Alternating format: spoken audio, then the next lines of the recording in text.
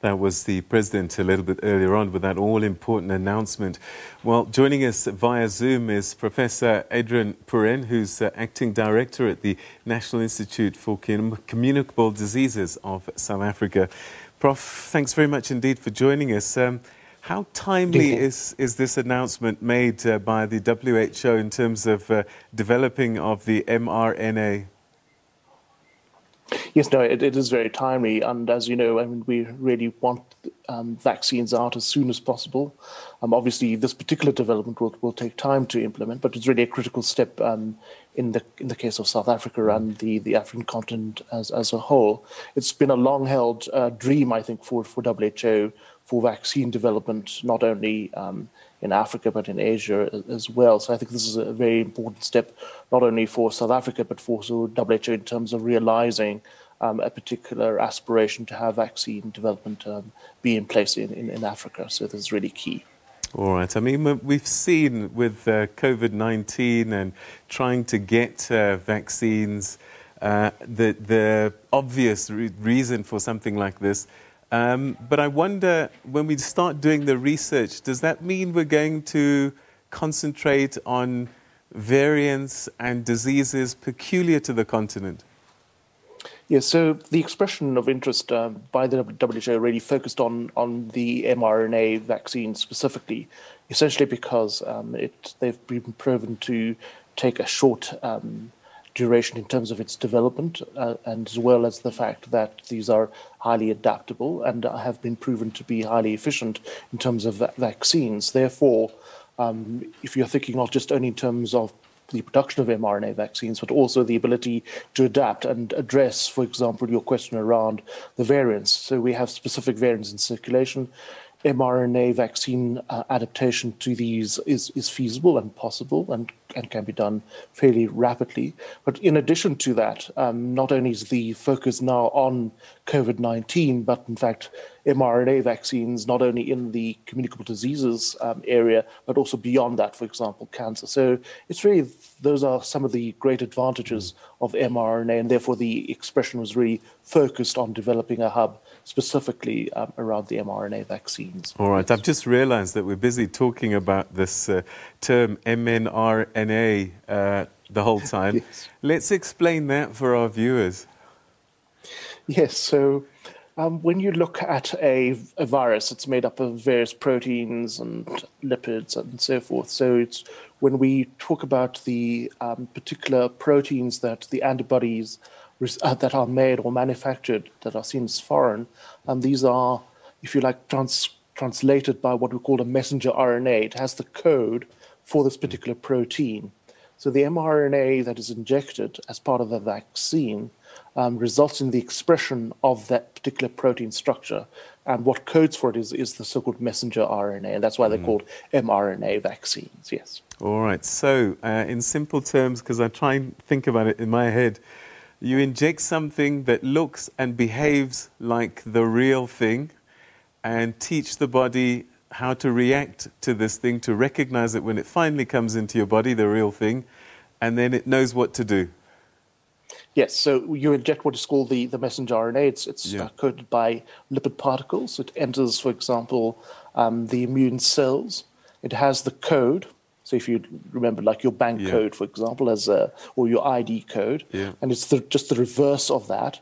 And when it enters the body, it's read, that code is read and translated into the amino acids which make up a protein. Right. And that protein is released into circulation and is recognized as foreign. And the response of the body, therefore, is to produce what we call the antibodies. And that's the basis of the vaccine and immunization, yes. All right, so tell us the process of technology transfer. What will happen? How does that work? Yeah, so they had specific criteria, and I suppose that's where BioVac and Afrigen fitted the criteria, in the sense that you will not only be able to manufacture vaccines, but to manufacture at scale and have the technologies available, as well as experience in clinical field work, for example. So BioVac and Afrigen, as well as the academic partners, certainly fitted that particular bill in order for them to come together, for the exchange of the mRNA technology. And again, the availability of this technology is not prefaced on IP necessarily, but at least will be available or be negotiated in order for that IP to become available for that particular hub to be able to manufacture vaccines at scale, and also then obviously as a low middle income country that serves as the hub to then expand beyond in terms of the spokes of that particular hub, to expand the technology beyond that particular hub. So those are the key aspects of this particular technology hub. All right. I mean, I'm understanding quite clearly the idea of localizing these hubs and making it quicker to access and to distribute. I just wonder if, when we talk about vaccines, what we've seen with COVID-19 and other diseases sometimes is that population groupings, ages, and those kinds of things become interesting variants in terms of how one reacts to these viruses. So I suppose it will help a great deal to have the research locally, because we have mainly African populations on the continent, quite unlike the US, where they'd have been doing their tests, and Europe. That's true in part, but I think if you look at clinical trials, you're quite right. That's an important consideration, and that's why the clinical trials that have been conducted in many countries, for example, in order for them to have a look at a range of geographic locations with regard to disease profiles, demographic profiles, in order to get as much knowledge that they can about the efficacy of a particular vaccine, and as well as factors that may well affect the vaccine in terms of its particular efficacy. But beyond that, of course, is you're quite right, we have specific considerations in South Africa. Let's say take TB and HIV, for example, other non-communicable diseases. How does this interplay affect vaccine efficacy? And so I think that these are great opportunities, not just for South Africa, but for the continent as well, in terms of understanding within a particular context how vaccines will actually work and function, and of course adapt vaccines to specific requirements or needs. So that's also a very critical consideration.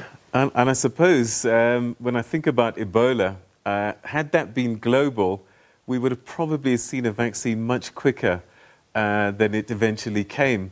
Because it was localized and on the continent, that would have been an opportunity for us to act urgently to find a vaccine.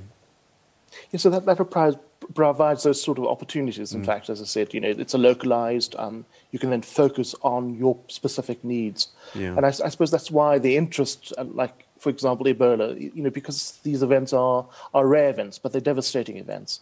But yet the interest and the ability to invest in that becomes very difficult, or is seen as being difficult. And therefore, you're quite right. These types of investments, I hope, will allow, therefore, one to respond to specific requirements or needs, yes. All right, let's talk about COVID-19 and the state of play now. The numbers are shocking and quite scary. What do you understand about where we are, you think, on the curve at this time?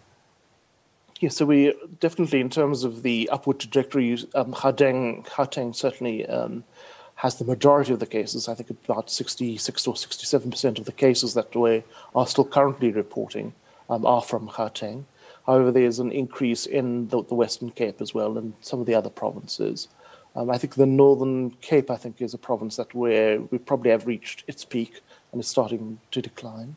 But a consequence, obviously, with these large numbers, especially in Gauteng, are the increased hospitalizations, and obviously a subsequent consequence, I'm afraid, of that is really an increase in mortality. But certainly Gauteng certainly takes the lead compared to KwaZulu-Natal and the Eastern Cape. So in the whole, my sense is that we should, if the models are correct, and as you know, these are models, they certainly paint particular pictures, but certainly Gauteng has behaved where the model has predicted it may well do, whereas I think we're still hoping that, in terms of the model predictions, that we should not see as great a wave in the other provinces, but let's see what will transpire over the next few weeks. All right, so the last time, phase 1, we slowed it down by a full lockdown.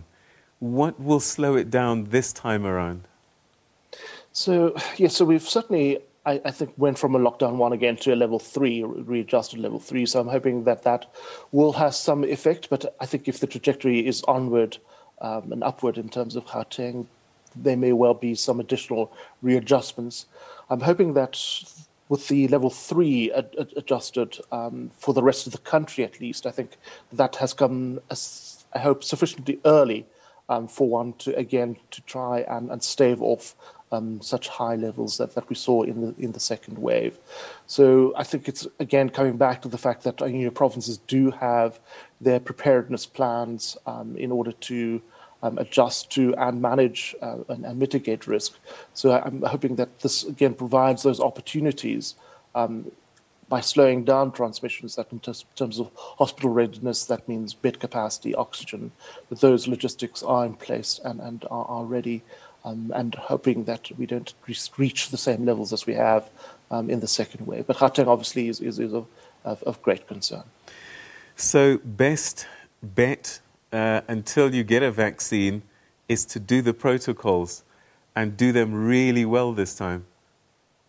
Absolutely. I know we've been through more than a year of this, but I'm afraid we have to reiterate, revitalize the non-pharmaceutical interventions. That becomes really critical. I'm sure you have heard all the anecdotes of people closer and closer to you being infected, and that's what we're all experiencing. So it comes back to the fact that the so-called non-pharmaceutical interventions, the wearing of masks, the physical distancing, if you don't have to work, go into work and can stay at home and can afford to work from home, then that's great. If you have to travel, I know that those risks are greater for you, especially if you're in the taxis, where ventilation is limited, you're going to be in close contact. But at work, at least, again, I really urge business people to take this very seriously and make sure that the workspaces are safe, that ventilation is in place, similar to businesses that run restaurants and malls, again, to try and ensure that, you really keep your clients as safe as possible. Professor Adrian Puren, always good talking to you. Thanks so much indeed for joining us and your insights. Thank you. Right, that's Professor Adrian Puren, Acting Director at the National Institute for Communicable Diseases of South Africa. And honestly, this is your best bet right now. It's never too far away from me, so make sure you're constantly covering up. It could save a life, and it could be yours.